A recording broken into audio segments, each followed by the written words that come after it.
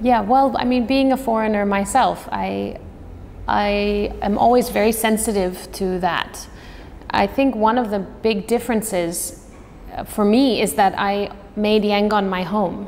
I mean, I live here, and this is where I call home, and my family is here, and my friends are here. So I am deeply entrenched in the world, without being from Myanmar, without being fluent in Burmese, without so many elements, and hopefully not trying to be from Myanmar, but trying to be a friend and a supporter. I think international curators, especially in the regional context, Myanmar artists become a kind of token of, we need one artist from each country, so let's drop in, you know, this Myanmar artist.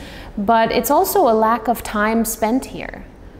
So when scholarship is done on Myanmar, maybe there's a few interviews, maybe there's 3 days spent in Yangon, not even in the rest of Myanmar.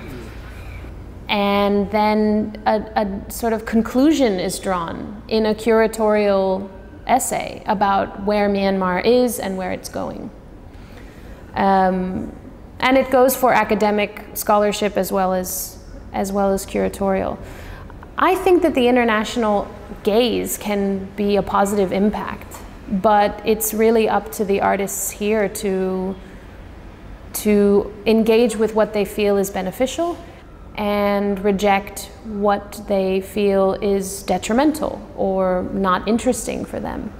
The most important thing is that the artists need to have independence from anyone they feel is misjudging them. However, on the other hand, I mean, it gets very murky, right? On the other hand, what a good opportunity to exhibit abroad. There's far more money for artists if you leave Myanmar, more support, and better training. So it really is up to the artist to see how they want to engage.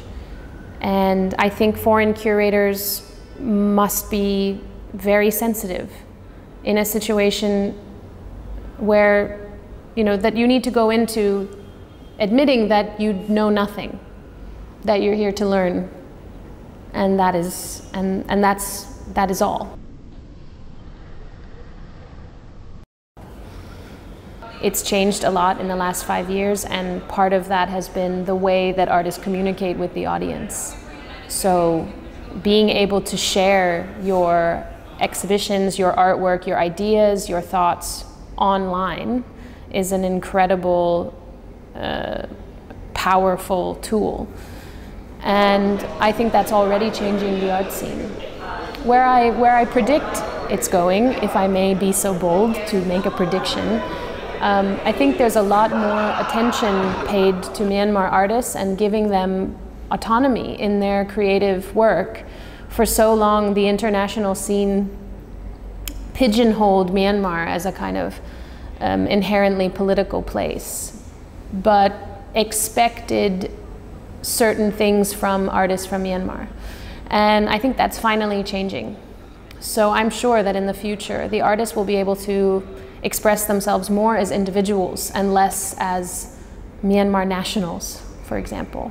So instead of constantly creating something that relates to their political environment, or perhaps literal imagery of the country itself, where they're from, the artists can become much more conceptual in how they address their own feelings and their own lives. And I think we'll find that artists will start creating in new and unique ways to express themselves and become more like global citizens and less as, you know, a sort of isolated incident.